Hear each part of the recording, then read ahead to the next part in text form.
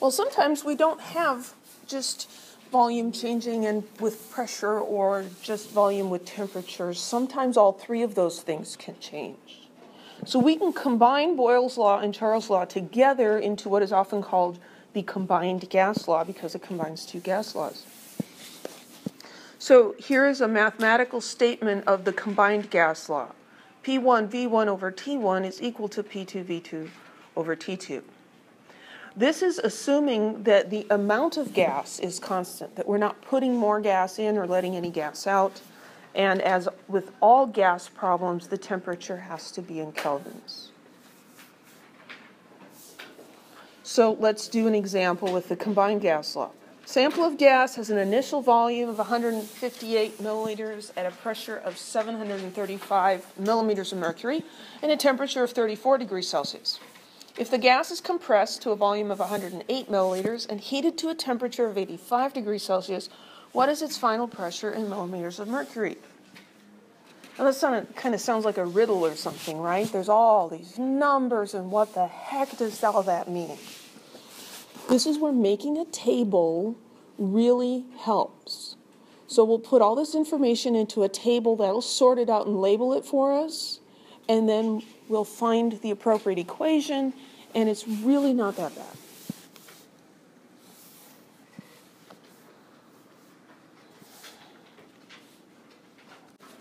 So we'll make our table.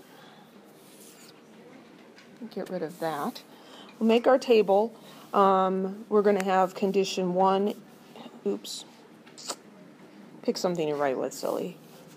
Condition 1, condition 2. So the first number we come to, 158 milliliters.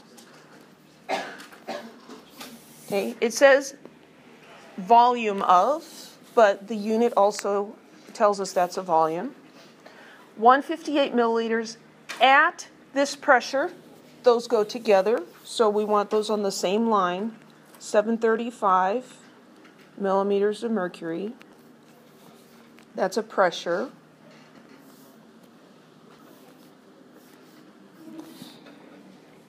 And a temperature of 34 degrees Celsius. So those numbers all go together. That's the first set of conditions. Celsius, got to convert it to Kelvin. Just do it right away.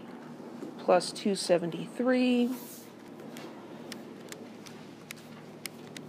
So that's 307 Kelvin.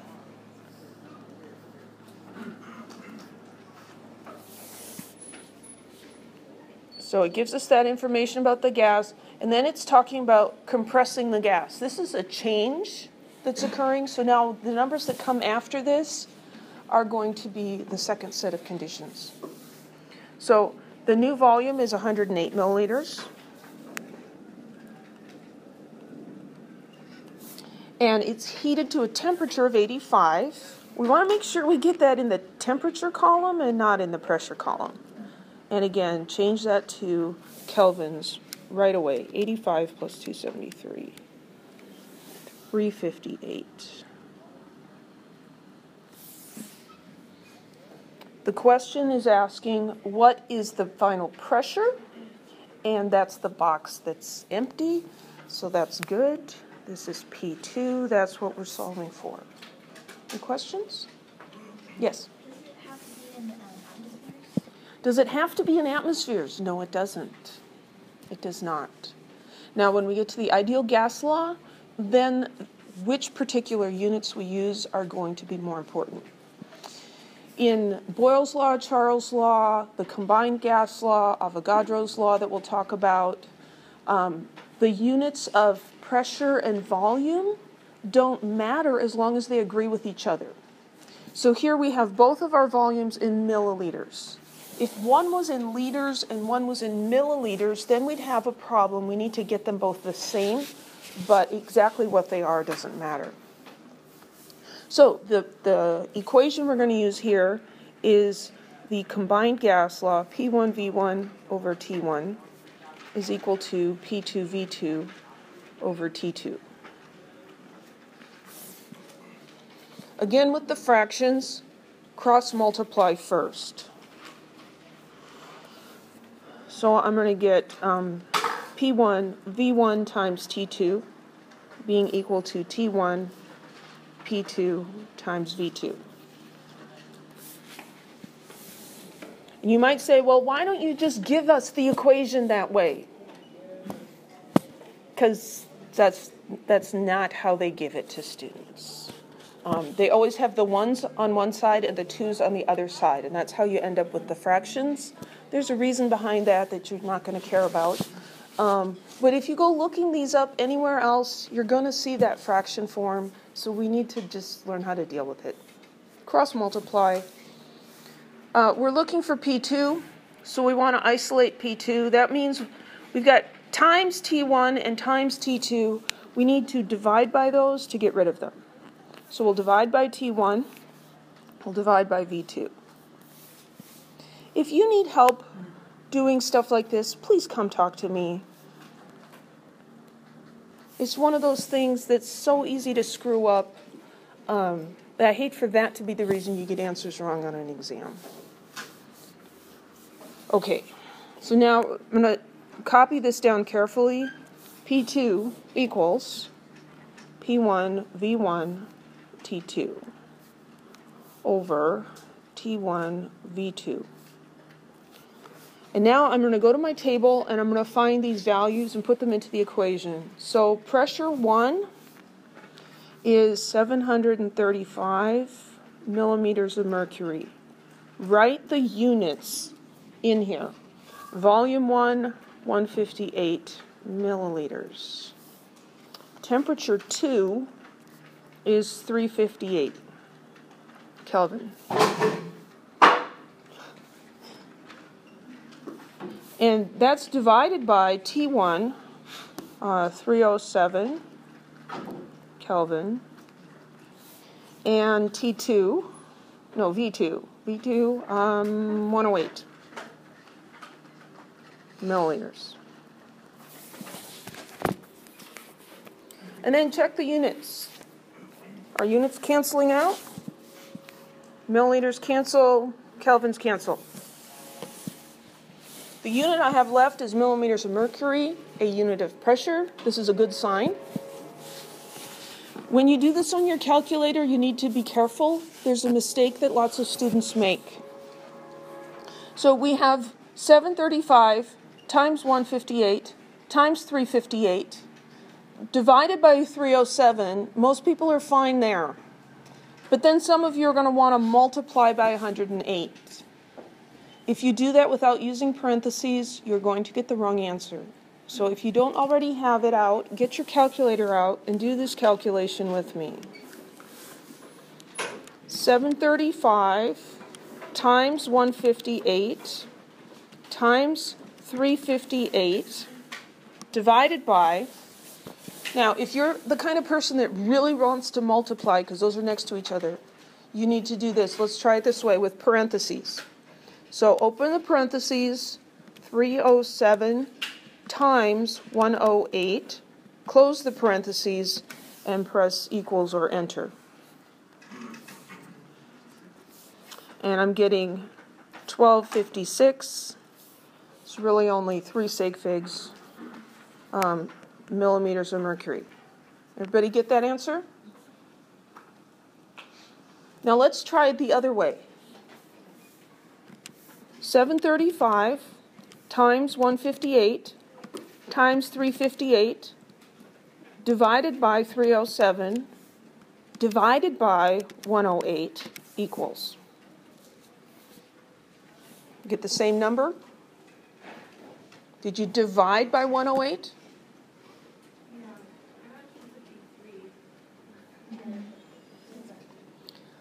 Yeah, it is 1253. 0.9, 1254. There's like something wrong with my head this morning. It isn't even this morning anymore. Okay. But did you get the same answer doing it both ways? Now let's make the mistake and see what happens. So the mistake is 735 times 158 times 358 divided by 307 times 108. That's the mistake. 14 million.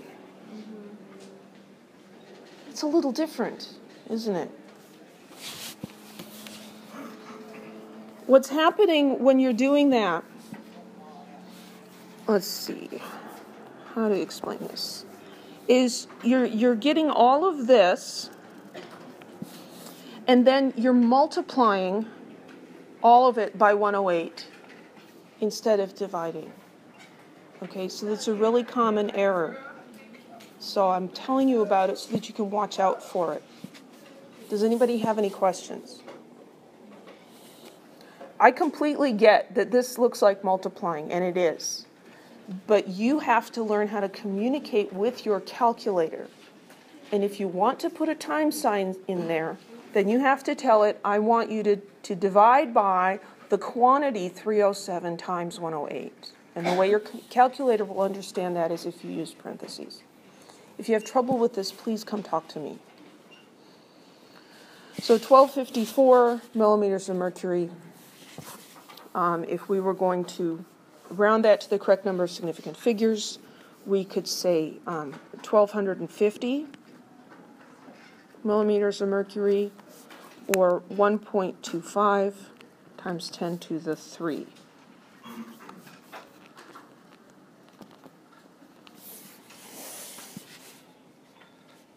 Let's do another one. A balloon has a volume of 3.7 liters at a pressure of 1.1 atmospheres and a temperature of 30 degrees Celsius. If the balloon is submerged in water to a depth where the pressure is 4.7 atmospheres and the temperature is 15 degrees Celsius, what will its volume be? Assume that any changes in pressure caused by the skin of the balloon are negligible. That's like the fine print. Balloons are a little bit tricky, but we're going to ignore the trickiness of them. So again, we're going to make a table to organize the information. Condition 1, condition 2. First number is 3.7 liters. So that's a volume. 3.7 liters at 1.1 atmospheres. That's a pressure. And 30 degrees Celsius. What do we have to do to the temperature? Change to Kelvin. Plus 273 equals 303.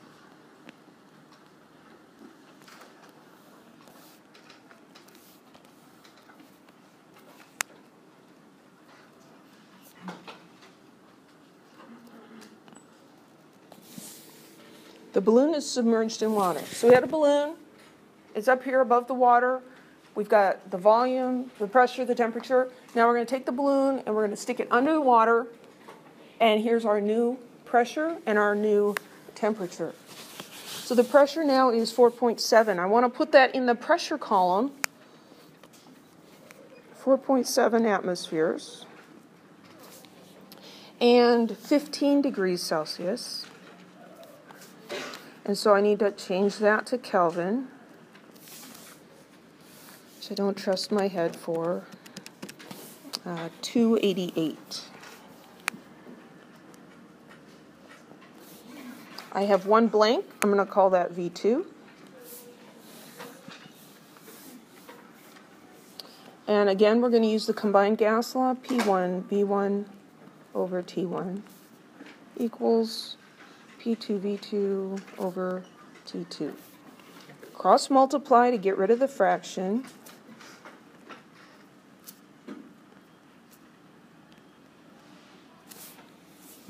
I need to solve for V2.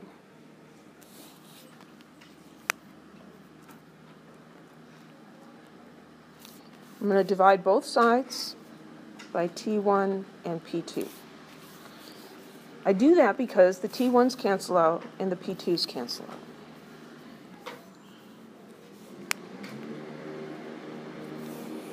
I love it when they leaf blow. V2 equals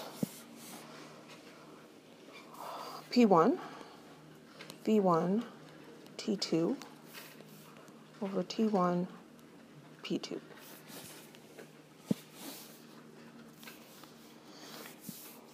Okay, so P1, 1.1 atmospheres, V1, 3.7 liters, T2, 288 Kelvin, divided by the first temperature, 303 Kelvin, and the second pressure, 4.7 atmospheres. Look at the units. Atmospheres cancel atmospheres. Kelvins cancel kelvins. If your units don't cancel out, then go back and look at your equation, check that you copied it correctly and all that stuff, because there's probably a mistake somewhere. Okay, so 1.1 times 3.7 times 288 divided by. Now, we're going to take a vote here. Do you want to use parentheses or divide by both? How many want divide with parentheses? How many want just divide both? I think the parentheses win. Okay, so we've got that. We're going to divide by, now open the parentheses, 303 times 4.7, close the parentheses. If you don't use the parentheses there and multiply, it'll be wrong. So this is coming out to be 0.823.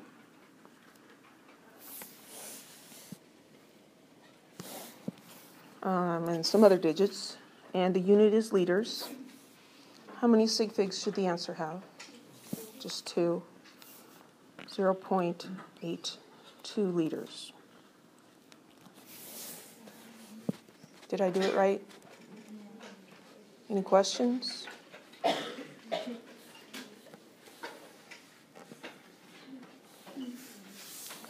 So I'm going to use the divide by with parentheses. If you don't like that, you can watch the YouTube videos from last fall when I did not do that. So there we go.